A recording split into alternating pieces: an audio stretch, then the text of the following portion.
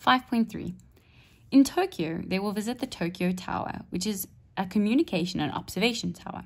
The tower is 1092,1916 feet tall and has 2 viewing decks.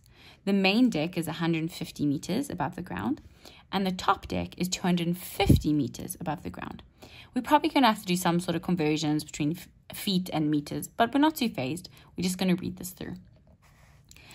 Some of the ticket prices per person are as follows. Okay, so they have adult and they have high school, and this is the main deck and the top deck, and that's the cost. Then they have groups of between 20 and 50. Here's the cost per person, right? And then over here, we have groups that are larger than 50. Again, the cost per person depending on the type of person, if you're an adult or a high school student. Don't spend too much time looking at the question's information, right? Go straight to the questions, and it often helps inform you as to what you need to do. Use the information above to answer the questions that follow. Write in simplified form, right, the ratio of the height above the ground of the main deck, right, so the 150 to the top deck, to the 250, okay, that's over there, right, so let's write that down, 5.3.1, so it would be 150 to 250. Now, it said simplified. Simplified means there's nothing, there's no number that could go into these numbers, right, that could make them smaller without being a decimal. Now, in this case, we can see that there's something that could go into them, which would make them smaller without it becoming a decimal. And you should be thinking around 50, right? You could be thinking 5, 10, you can do it various different ways, but the biggest number that goes into both of them is 50, which makes that side 3 and that side 5. Now, there's no number that could go into both 3 and 5, right, where you divide into it, that's going to make them smaller without making them decimals. We don't want decimals, we just want them to be as small as possible. Okay, so it's 3 to 5. Let's now move on to the next question. Convert in meters the height of the tower if 1 meter equals 3,281 feet. How high is the tower? That much. So we can say 1092.1916. And we're going to divide it, right, by that. Because there's more meters there's more feet in 1 meter than the other way around, right? So we know that however tall it is, if we convert that to meters, it's going to be less. Because we know that it's going to be less, we're going to divide it, okay? So we're going to say 1092.1916 divided by 3.281, and your answer is, it's 332.88 meters. Please remember your unit and to round off to 2 decimal places, right? Because the third decimal place is below 5, it is 3. We're going to round it down, so it's going to be 332.88. Let's move on to the next question. It says, Danny stated that if they had been in a group of 60 people observing from the main deck, they would have received a 30% discount on the adult ticket. Verify whether his statement is correct, showing all calculations, right? So if it was just an individual, they would have paid, right, because they're adults and they're individuals. So they would have paid on the main deck, right, because it says the main deck. They would have paid this much, okay? As part of a group, right, and the group he said was above 60, so here, of 60, which is above 50, they would have paid 960. That's how much they would have paid, okay? Now, we have to convert this so that we can compare it in terms of percentage. Now, do you remember this? Old versus new over old times 100, right? You have to know this, okay? In this case, that's the old, and that would be the new. So you would say, this is the price they would have paid as an individual. That's the price they would have paid as a group over the amount they would have paid as an individual times by 100. Why 100? Because we want a percentage, right? Put this in. Put it in carefully.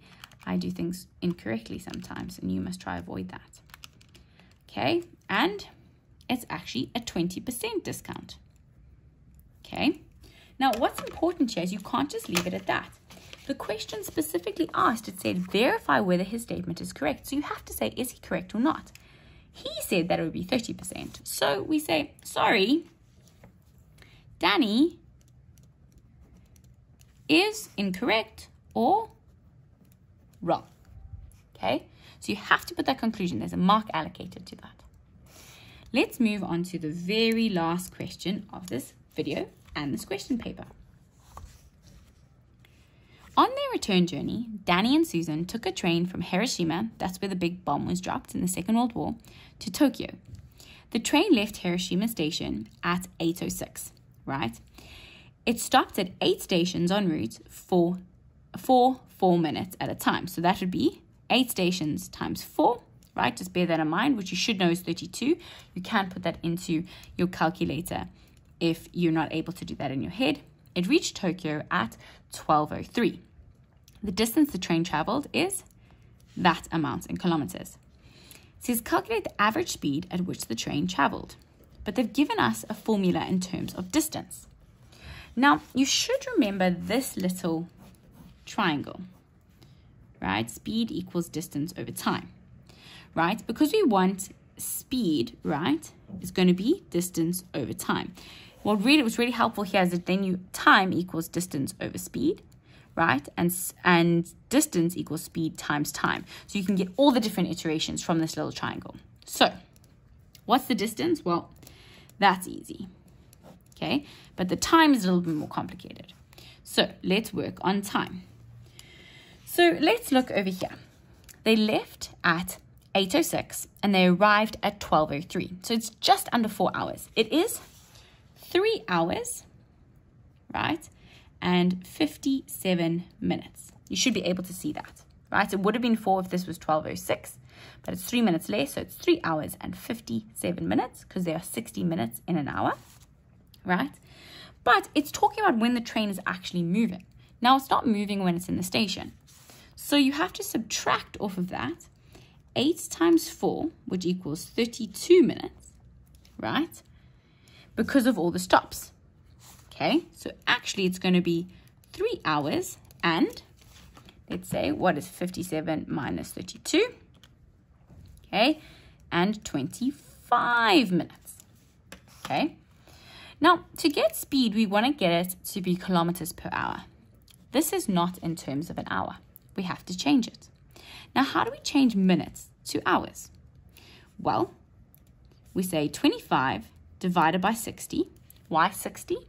Well, the 60 minutes in an hour, and we want to get it as a percentage or a decimal or a part, right? A fraction of the hour, because we don't want it in minutes. We want it in hours.